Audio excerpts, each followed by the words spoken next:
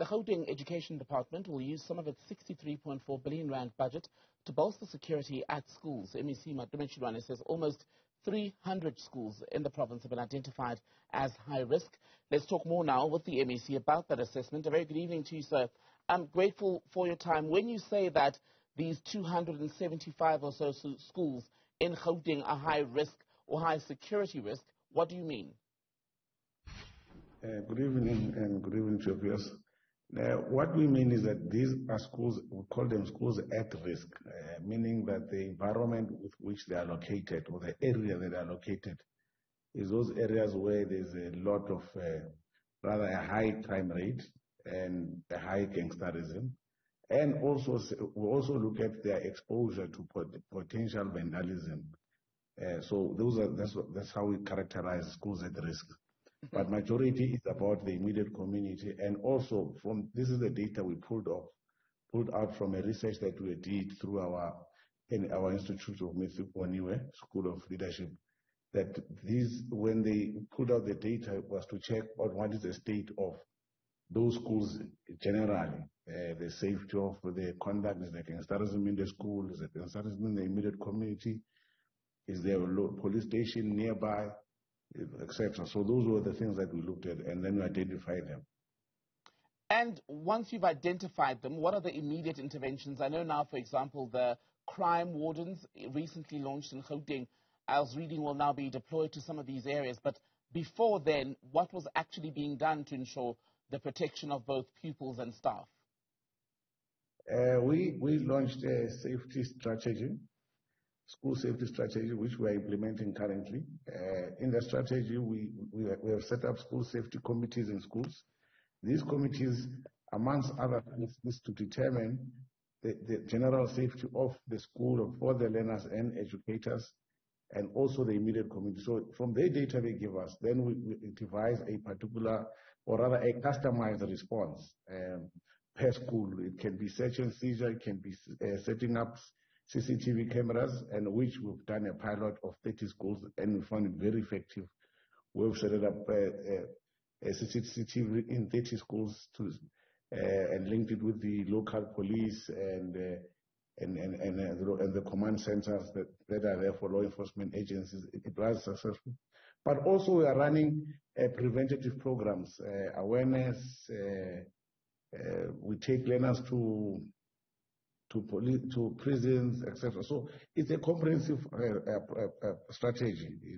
It covers from search and seizure. When we catch them with weapons, we embark on a restorative process.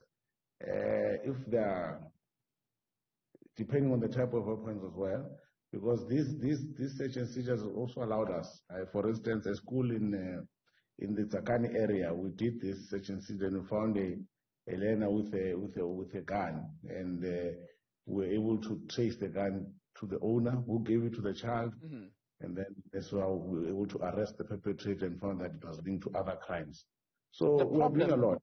That highlights, MEC, pardon me, is that the children have now themselves become criminals because they come from communities. For instance, we've heard this even in the Western Cape when we talk about the gangsterism problem, where the gangsters become heroes, some of them, to the communities, because when people live in communities where they are poor and only the gangsters seem to be living a good life, quote unquote, those become the role models. So it's a bigger problem than just search and seizures.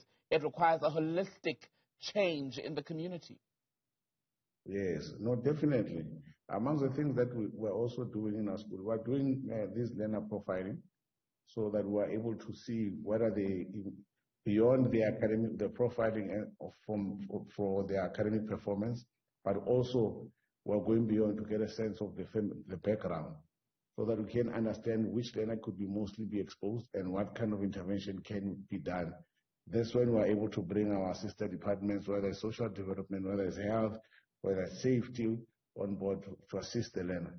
So that's part of the strategy, and also the psychosocial services as well we're putting in.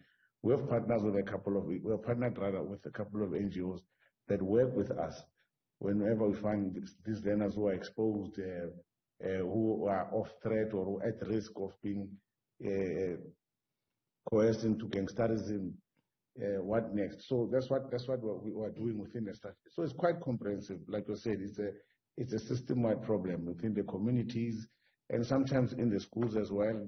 So it's broad. So the strategy needs to be tailored. That's why we're tailoring it per school so that we can resolve the problem of that school. Which regions have the worst levels of this behavior? Which school region has the most at-risk schools? We are currently having a problem. Obviously, we're having most problems with the Orange Farm area, that side. So it's out. We're having a lot of problems there. We have a problem with a lot of what I would say historically colored communities. We do have a problem with those schools that side. El Dorado secondary schools, as an example, we do have. So we do have also the inner city. We do have there, and also the other outlying townships in the township as well. In Tshwane, we do have. So we do have problems across. Rather, let me just say. But currently, there's a problem in that area of Joburg South, which we are working on full time. I'm sure we'll turn it around very quickly in no time. The fact that the crime or the criminal infiltration comes from beyond the gates of the school would likely complicate your efforts, though, because you only have powers over that parameter. You are not in charge of what happens beyond the gate. How much are your colleagues from, for example, the Community Safety and Policing Department going to have to come to the party? No, I fully agree with you there. That's where we're having most problems. The school, we can protect our perimeter, but as soon as the child exits the gate, is a different story, and that's where most of our problems are coming in. However, because I said with safety committees, we've partnered with the policing forums and other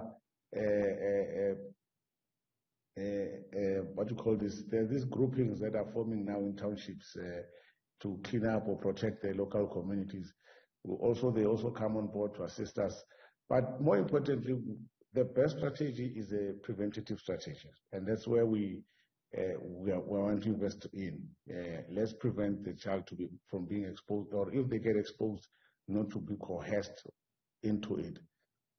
That's the best approach that we want to do, and that's why we're investing a lot. But we are securing it.